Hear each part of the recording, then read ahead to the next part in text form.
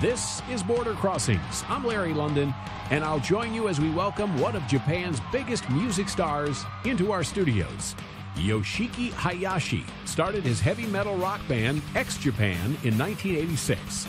And during their years together, they have sold millions of records and performed all around the world. Yoshiki is the band's drummer and songwriter, and he's also managed a successful career as a solo artist, choosing to perform classical music.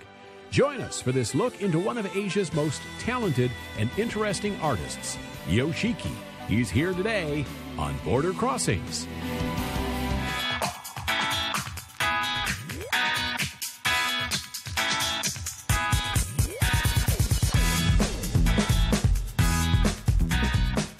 Welcome to Border Crossings, and today a very special guest on our show. We are going global. We are in fact going all the way to Japan, where we have many viewers and listeners to Border Crossings.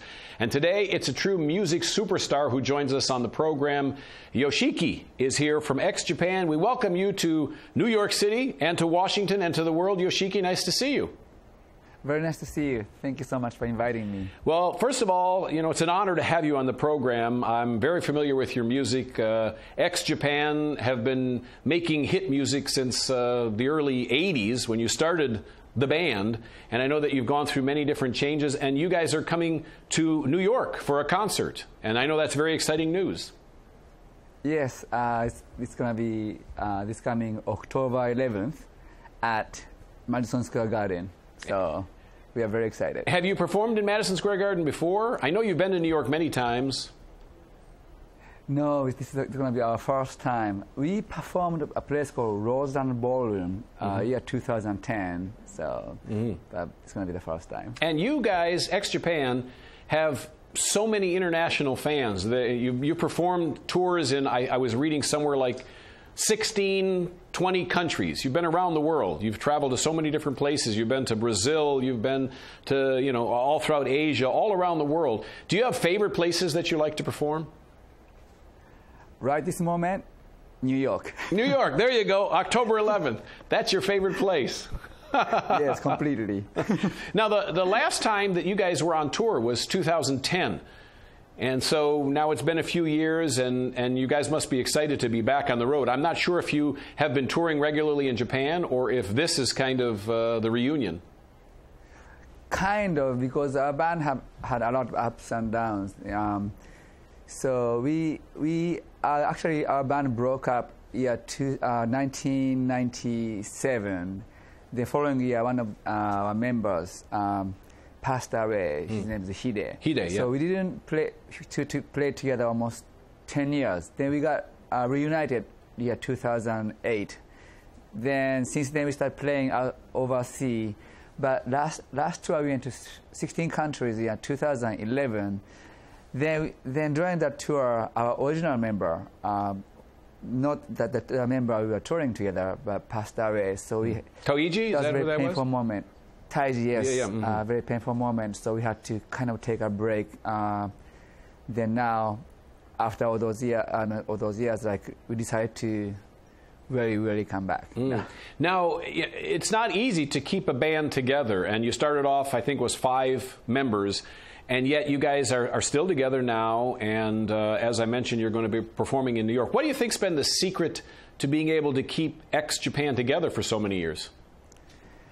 Secret?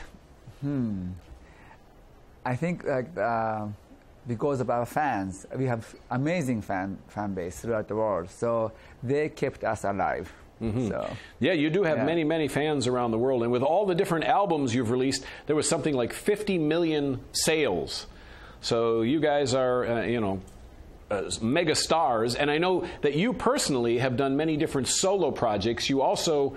and I don't get this transition. You'll have to explain it to me. That you go from the hard rock music to classical piano. How do you manage to make the transition?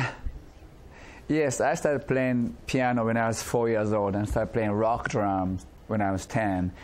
Then, yes, I've been touring with my bands and recording with my bands. Also, I composed the 10th years anniversary for Emperor of Japan, anniversary song.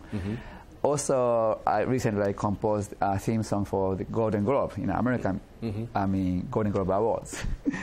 You are a very busy guy. And, of course, you've done movie music as well, and you've worked with, I think it was Queen. You worked with the drummer, Roger Waters, for Queen. Roger Taylor. Roger Taylor. Taylor, not Taylor. Yeah. Not Waters. He's in a different band, but Roger Taylor. Yeah, so we had a collaboration. We made songs together, actually.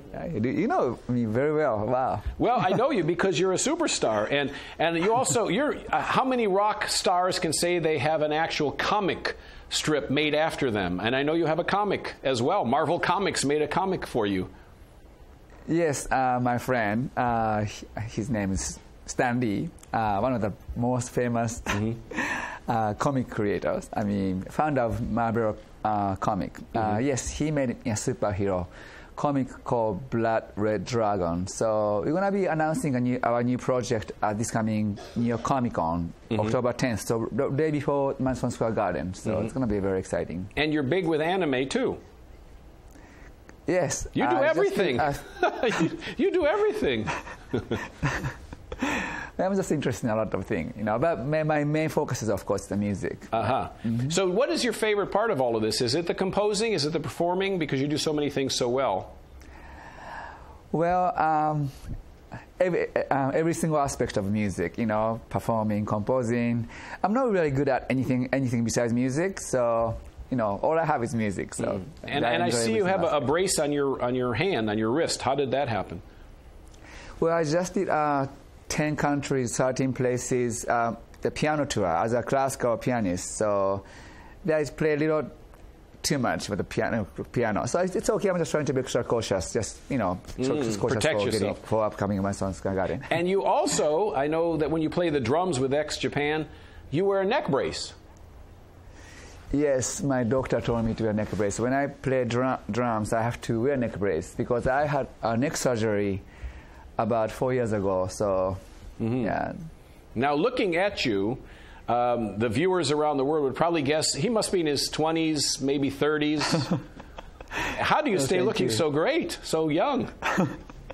Well, just, you know, drink red wine, then rock hard. That's the secret. Drink red wine and rock hard. I like it. I got to try. Actually, I have... You have your own wine. Yes, why? Yes. Yeah. My partner is a Mondavi family for creating wine. So and you also have your own drumsticks with your name on them, you know. I understand you're endorsing drumsticks. What is it that you haven't done that you still want to do? Because you got everything, the wine, the drumsticks. What is it that's left for Yoshiki to still do? Well, we are still pretty unknown, you know, here in America. So I would like to really try hard to create great music, then spread that music. Now, when you perform your music with X Japan, are you performing in Japanese? Are you going to do some English songs, a mix of both? What exactly can people expect to see when they see you October 11th at Madison Square Garden? Okay, so at the same time we are recording our new album, so it's going to be kind of like 90% English, but intentionally we put like 10% in Japanese because some people enjoy our Japanese lyrics as well. So well, could be 80-20, so by English heavy, though.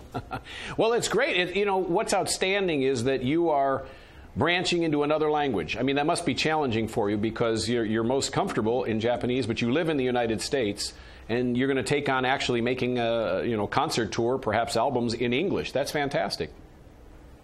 Yeah, also, about 20 years ago, actually, we had a press conference in New York. That was the first time X Japan, you know, being in America. Then it was a Rockefeller Center and Rainbow Room. It was a pretty big press conference, but we got bombarded by the American press. I say, why did you guys come here? You didn't speak English. Like, I say, you're right, so I'm going to learn English. So now I kind of speak English. So yeah, you do very well. You do English very well. What is visual? Is it K? Key? What is visual K? Yeah, visual K means like we kind of invented that genre. Like it's like, you know, like our band, we are like heavy makeup on and play super heavy music and sometimes play like some beautiful ballad or something like that. It's a very flamboyant, gram style, some people may say, but it's a kind of like a freedom of how you describe express yourself. It's like because a long time ago in Japan, people could not define like our band genre, our music genre.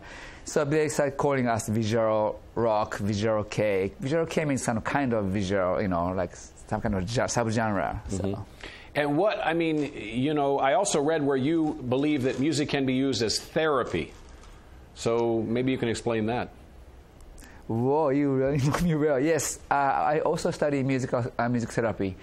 One of my friends, actually, she's my niece, had a heart surgery. Then the doctor did, you use my classical music during the operation. I was like, that's very interesting. He said that increases your ability to do anything. So I started studying about the musical therapy. Then actually I have a partners they are doctors. Actually, one of my partners at Columbia University here in New York. So we are doing like a lot of brain, like how the brain reacts through what kind of music, so we've been doing a lot of research for that. It's going to take another several years to get a result, but. Well, that's fantastic that you're branching out into so many different things. Now, I know that the tour is, or the show in New York. Is this going to lead to a tour? Is this part of a bigger? You plan to tour in the United States? I hope so. I mean, right this moment, like our focus is Madison Square Garden. So depends on how it goes, or depends on what's going to happen out there. So it's going to turn into another big world tour or big North American tour. So we'll see. And how about a live album? Are you thinking of recording the Madison Square Garden show for a live album? Completely. Yeah, live see? Yeah. I thought. Now we're talking with Yoshiki from Japan. It's Yoshiki Hayashi, who's revered in the music industry in many different countries, and of course superstars, iconic superstars back in Japan. And so you're here in the United States. October 11th, Madison Square Gardens is the big show. One of the other things that you do is you've created the Yoshiki Foundation. So maybe you can explain what that is all about. Yes. Okay, when I was 10 years old, my father committed suicide. Oh, so sorry. So then I kind of know some children's pain, who lost their parents, something like that. So I decided to support. I've been supporting those children's. Started maybe 20 years ago, but a few years ago I decided to create my own foundation called Yoshiki Foundation America. It's a 501c3 nonprofit organization.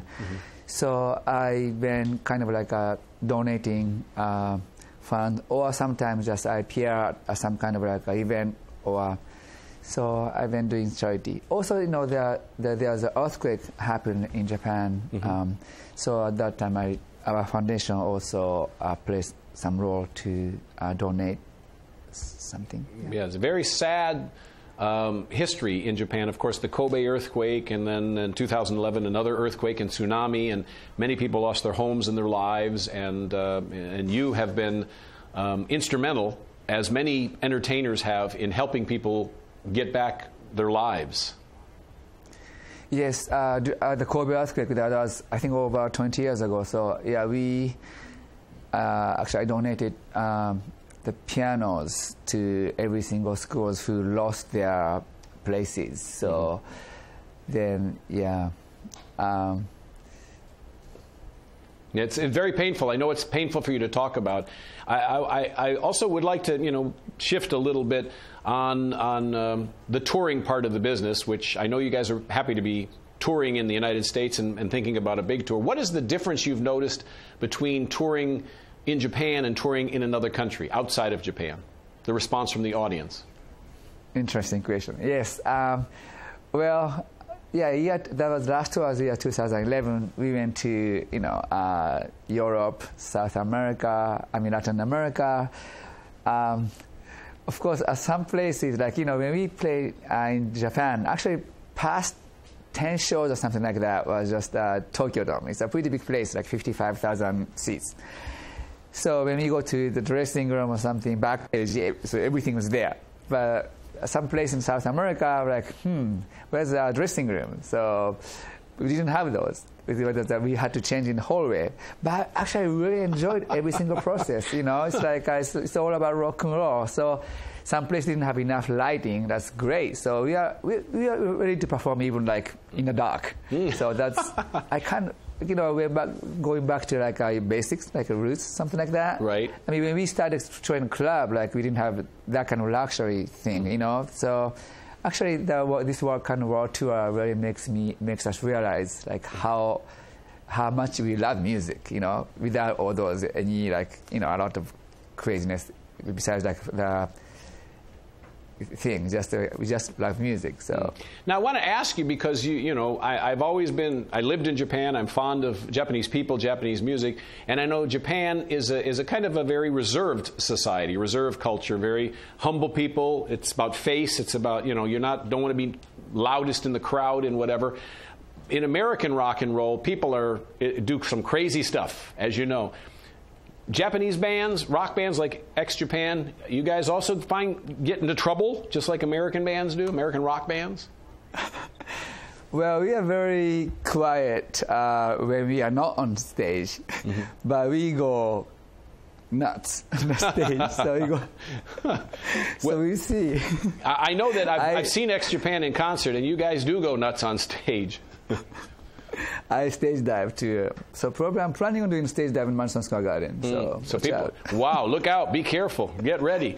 So, what would you like to say to the worldwide audience, to Americans that are watching and listening right now about ex-Japan? You guys are coming to Madison Square Garden. That's going to be a great show. But we're going to wrap it up now, and I know you might have a message that you'd like to send, because we're thrilled to have Yoshiki on The Voice of America. This is a great opportunity for us. Well, first of all, thank you so much for having me. And also, let's see, fans throughout the world, thank you so much for supporting us. There are some people who don't know us. Please check our band. So we are a very interesting band. Yes. So then please come to the Madison Square Garden show. And you can get tickets, I guess, anywhere online that they sell tickets for the New York area if you're in the United States or coming to the United States and you want to see them. The show's not sold out yet, correct? I think they go on sale very soon. Yes. So, tickets are still available. All right. Yoshiki-san, thank you very much. Domo arigatou gozaimashita. Thank you so much. Thank you so much. It's a pleasure to have you on the show. Ex-Japan is the name of the group, and they're coming in October to the United States, Madison Square Garden in New York. Hopefully a new album will come out soon from Ex-Japan as well. Thank you so much for joining us. Thank you. Thank you very much. This is Border Crossings. I'm Larry London.